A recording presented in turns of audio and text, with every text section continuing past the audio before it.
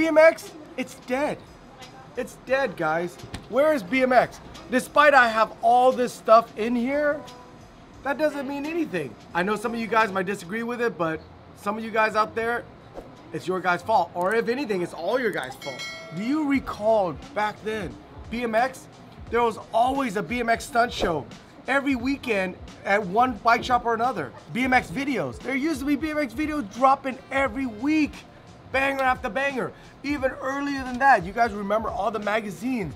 Tell me what magazines I can remember. I'm gonna tell you this. There was Freestyler magazine. Okay, there was Go, Snap, there was BMX Plus, BMX Action, was it Fiction? Transworld? Cream. Cream? I mean, if we're missing any, guys, throw it in there. But Dig. guys, oh my God. Okay.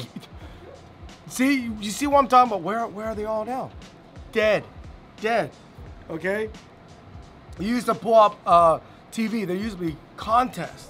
There used to be BMX shows, dude, everywhere. Dude, they even made movies about it. But now where's BMX?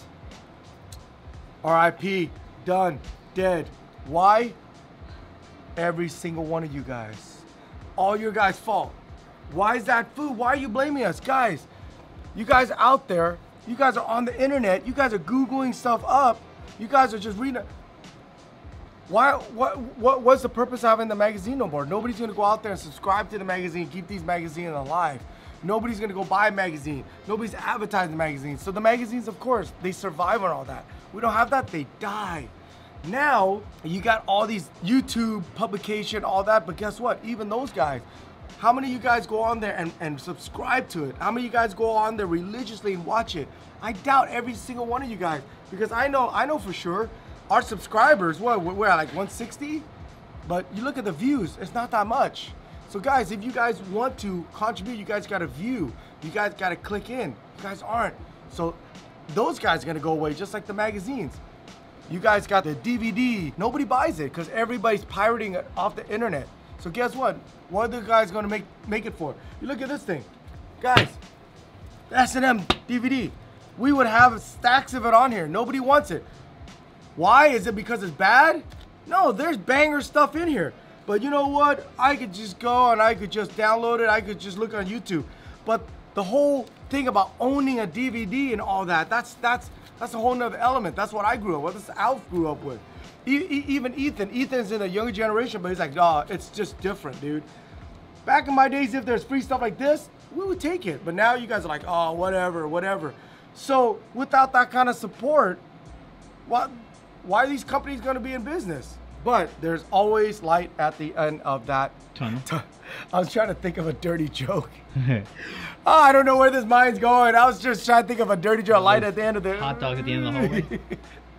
Oh, you guys know me. You guys are all on your toe going, what's he going to say? Well, the hair. You know, at the end of the tunnel. Guys, who tuned into X Game? I would say this X Game was huge. I haven't seen that crowd. Probably some of the earlier X Games. Alf, when was the last time you saw X Games like that packed? San Francisco, 1996. 96. Ethan, have you tuned into the X Game at all? You see the magnitude of how many people are watching? When's the last time you remember like an event that's like that? Maybe US Open. That's shut down now. Niger Circus? How long ago? I went to a show. It wasn't that big. The last time I saw something that big was some of the first earlier X Games, and then also when the US Open, before the riot happened. So I was blown away. I was like, oh my God, look at this. And guys, who tuned into the BMX Day Down San Diego? Dude, that was a banger. Dude, there were so many people. I wish I could have gone, but you know what? Somebody has to work. It was me and Ethan up here. Max was down there holding it up for us, and it was packed. You guys can see that coverage on, what is it, Dig, Ride BMX and all that. There's everywhere, it's packed. What I was saying earlier about BMX being dead, kinda, but in that aspect it's dead, but BMX in a whole, it's actually bigger than ever, okay? The bike sales, it's off the roof, okay? It's off the chart. Off the roof. This is my house. Someone's riding off. Okay? Well, Dakota probably is. Dakota, I hope you're watching this. Yeah, hope you're watching this. But we're selling more bikes than ever, okay? There are so many, look at every bike shop now, how many bikes they're selling. You guys remember back in the days when you go to a bicycle shop, They barely have a little tiny display with a couple parts. Now you go to a lot of bike shops, they have full display. There's the online stores everywhere. So no, BMX is not dead. For some of you guys out there like, oh, BMX dead, BMX dead. Guys, it's not dead. Okay, what I said earlier, though, it was dead in a certain part, not as a whole. Okay, BMX thriving. There are more pros than ever. There are a lot of contests. You guys just don't see it because you guys just sit back and wait until it gets all wrapped up and gets all edited. You guys do it, but you guys aren't going. There's contests everywhere and everywhere. You guys ever went to Woodward? Go to Woodward. Max is up with Woodward right now. Guys, there is so many BMX riders at Woodward, more than ever. So for you guys to think out there, no, BMX is thriving, BMX is healthy. You guys are just lazy and sitting on your couch. You guys aren't there riding and stuff like that. That's why you guys think it's dead, okay? It is not dead. And if you guys want to see BMX get bigger and you guys want to help, actually it's easier nowadays than before.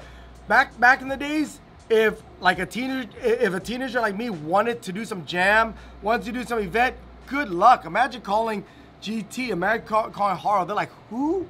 But nowadays, with Instagram, with Twitter, with all that, it's super easy. All you do is you hit up some of these vendors, you go, hey, I'm throwing a jam at my trails, I'm throwing this jam in my city.